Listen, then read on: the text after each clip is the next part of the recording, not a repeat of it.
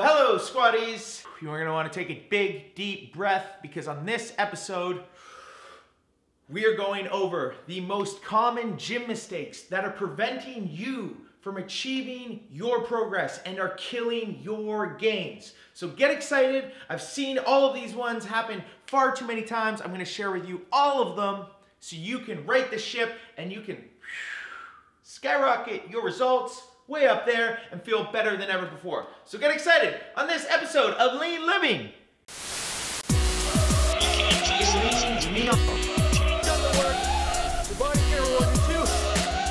Welcome back to a brand new episode of Lean Living. I am very excited about today's episode, and that is because these common gym mistakes that are preventing you from achieving the results you deserve are very easy to fix. And once you fix them, these are super easy changes to make. However, I do see far too many people making these mistakes. So I'm really excited for this episode. But first, before we dive into all these gym mistakes and you can start righting that ship and getting that leanness going on, I want you to click the subscribe button, give me a big thumbs up if you like this video, and don't forget to comment. Let me know how you are feeling, if these videos are helping, and what you want to see more of. Numero uno, too much cardio. I know, it sounds rich coming from me, right? Because if you follow me on Instagram, you probably see that I preach HIIT cardio almost every single day. However, the type of cardio I am talking about that the vast majority of people are doing in the gym is not HIIT cardio. It is called low intensity steady state cardio, and these two types of cardio are very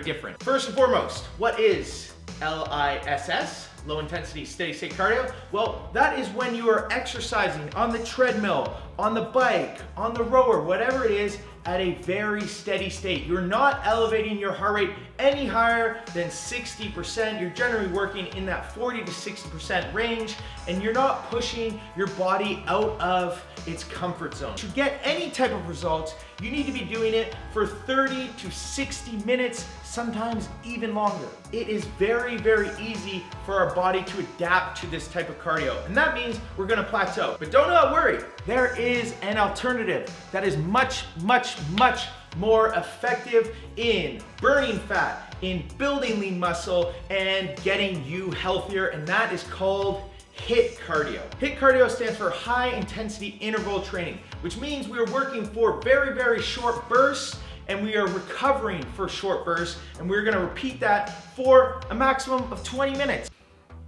And just to emphasize this point one last time, is that there was a recent study that proved that it took 6 to 8 weeks of low intensity steady state cardio to get the same aerobic improvement in your VO2 max that it took in just 2 weeks of HIIT cardio.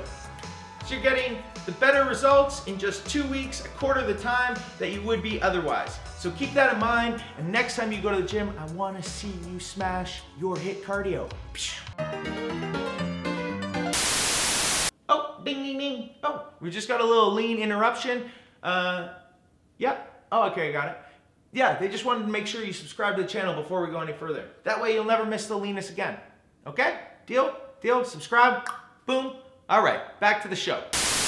Mistake number 2, right there, is isolation exercises, also known as mirror exercises. I know you know what I'm talking about. You're standing in there in front of that mirror, working those bicep curls for a good 30 minutes, and then maybe you get some triceps going. Another 15 minutes. And then what can we do next? Well, obviously we go back to bicep curls.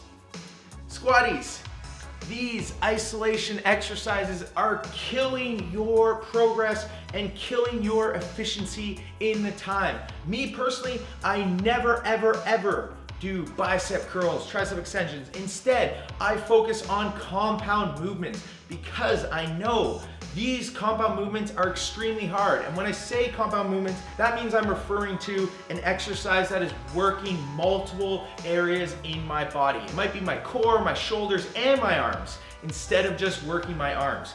That's like a squat, that is like mountain climbers, push press, etc. And that way it helps develop my muscles evenly throughout my body without being lopsided in, say, the arms or the shoulders, and I'll have nice toned legs, core, arms, abs, everything in between.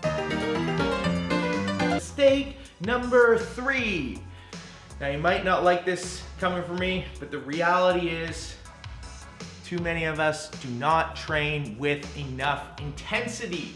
Intensity. I do not want you being in the gym for hours and hours. Instead, I want you getting in and out while maximizing your benefits. And it all starts with intensity. If you do not have intensity in your training, you're not going to get results. You're going to plateau and you're going to stay stagnant. You really want to make sure you're in the gym, you're nice and sweaty, you can feel your heart pumping, and it's hard to breathe. That is when you know you're going to be close to your max heart rate, and that is what is going to give you the afterburn effects. Your body's going to work harder to recover throughout the next 24 hours, and again, you're going to burn more calories. Your body is going to get leaner and healthier. What I mean by intensity is progressive overload, and that means you need to continually up the weight, up the challenges, or again, you are going to plateau. The body is incredible at adapting very quickly, and without progressive overload, we are going to stay stagnant.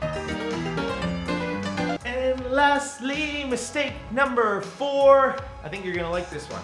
I really do. I saved this one for the end because I actually know you're gonna like this, is overtraining. I've been guilty of it in the past. When I was a professional rugby player, when I wasn't on the field, I would train so hard, yet I started to see my results actually diminish. And this is from an effect called overtraining. So many people who contact me about the 90-day lean plan, contact me about the Lean Squad, say, hey Phil, I'm in the gym 6-7 times a week, but I'm not getting the results I deserve. And I simply say, oh, you have the work ethic, you just didn't understand that overtraining can negatively impact our body, and that is not good news. What happens when we overtrain is we actually put our body under too much stress. We do not give it enough time to recover, which means we cannot perform in the gym, which means we're gonna feel tired and lethargic throughout the week.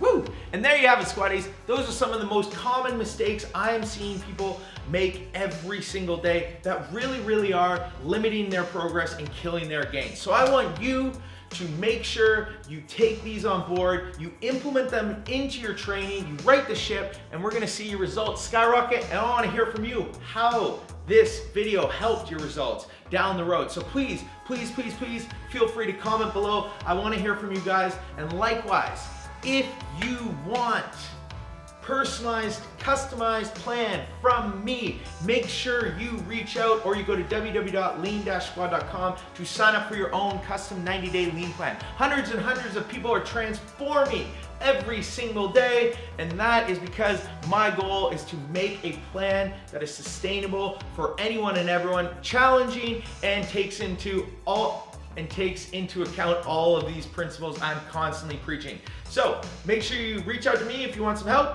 Lastly, make sure you subscribe to the channel so you never miss the leanness again. And I'm excited, squaddies, to see you back here next episode.